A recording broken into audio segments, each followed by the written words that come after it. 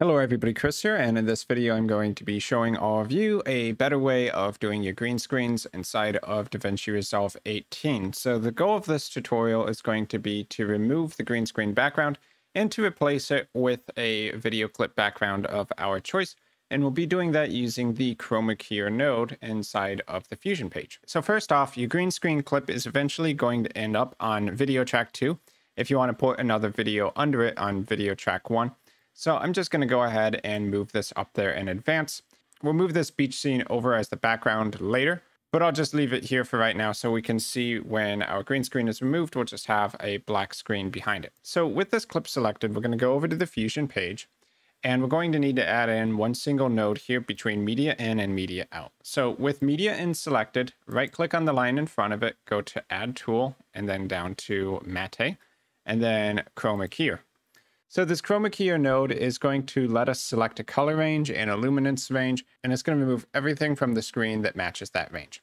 So the quickest way to add to the color range, which I'll expand right here, is to drag boxes around the green areas on the screen. So if you left click, hold, and drag a box, it's going to be selecting all of the pixels in here and creating a color range from that. So when you let go, you can see a lot of the green is removed, our ranges are created, and we can keep adding to those color ranges by dragging more boxes. So I'm going to control middle mouse wheel to zoom in, and then I'm going to left click hold and drag boxes.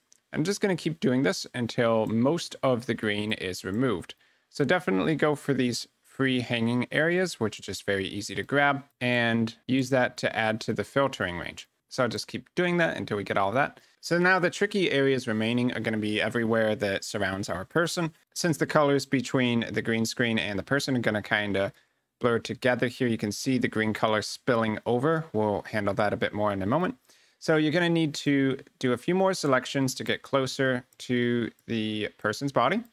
The closer you can get it, the better, but just make sure that you don't accidentally drag a box around the skin or the hair where you end up like that. You can always Control Z to go back a step, and let's just get it really nice and pretty close. It doesn't need to be perfect because we'll have a couple other settings to add on top of this, but the closer, generally the better. So I'm going to zoom in and just make it a very thin line around our person, and also grab these areas, and that should be probably good for now.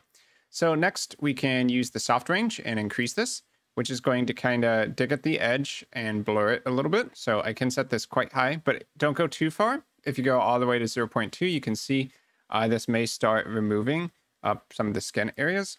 So lower it down until it doesn't affect the body in any way. Now this would probably be the point if I was just using any random green screen method that we would get to for removing the background. But we have another tool to go on top of this, which is the spill removal.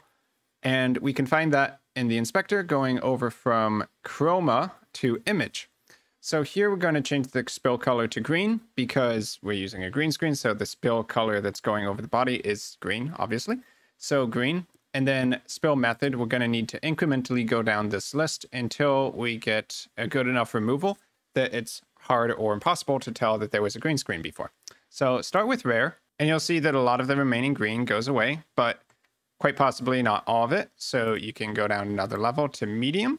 In this case, the spill was a little bit funny looking, so I'm going to drag another box here. So I'm going to go now to medium to try to remove more of the green. It is a little bit funny looking right here.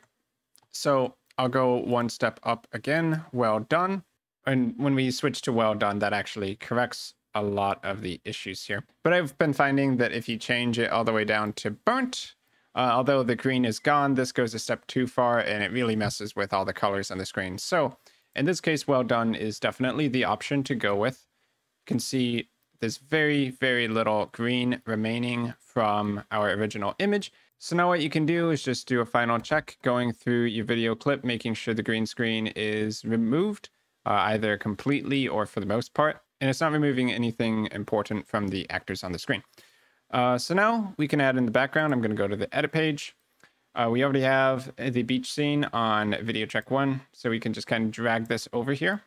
And whatever we want to use as the replacement background is just going to be right there. Now we can go ahead and hit play, test it out, and make sure that everything looks good. So that's pretty much going to be it for this tutorial on how to do green screen inside of DaVinci Resolve 18 using the Chroma Keyer node.